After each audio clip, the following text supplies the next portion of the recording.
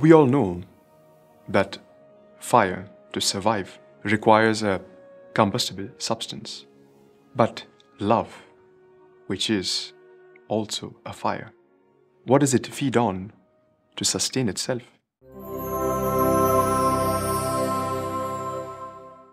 Dear brothers and sisters, Salve Maria. Today's liturgy, 12th week in Ordinary Time, Thursday, we come across the Gospel of St. Matthew, where our Lord narrates a very well-known passage of the Gospel, a well-known parable, which is the house which is built on a rock and the house that was built on sand. Rain fell, the floods came, the winds blew and buffeted the house. The one which was built on sand collapsed, and the one which was built on rock remained. Of course, yesterday we had mentioned that to bear fruit, we had to remain in our Lord Jesus Christ. And remaining in our Lord Jesus Christ meant that we practice His commandments, His ordinances and His decrees. Follow His will in everything that we do. But today's liturgy, what lesson does it give us with this very well-known passage of the Gospel? What does it mean to build a house on a rock? And what does it mean to build a house on sand? Of course, we've all heard many commentaries where the one who builds his house on a rock is the one who confides in God, who practices virtue, etc., etc. But let's look at this from a different standpoint.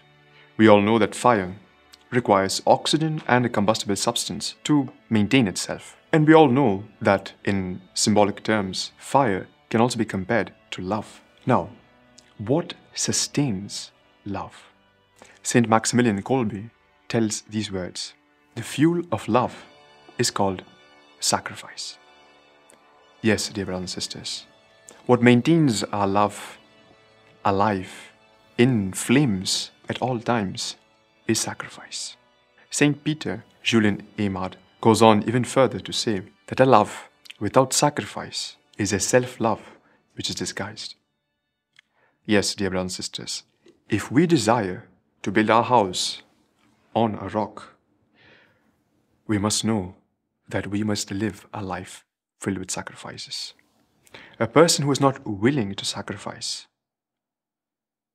this person, when rain falls, when the flood comes and the winds blow and buffet against his house, this person, this soul does not have the conditions to stand by itself.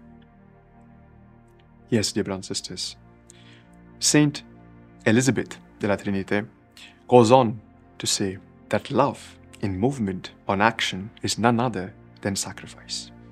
In today's world, practicing commandments, the decrees and ordinances of our Lord Jesus Christ is a sacrifice.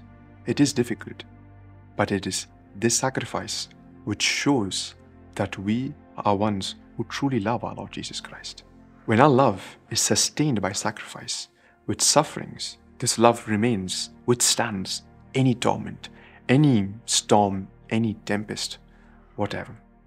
But a soul which is not willing to sacrifice any small trial, any small temptation, any small dryness in spiritual life, is easy to blow this house away.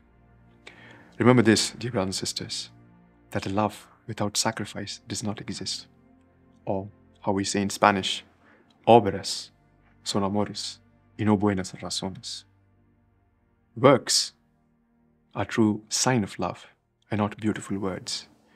We must be Catholics who not brag only about our faith and say internally, pray to God that we love Him, but are not those who follow His will.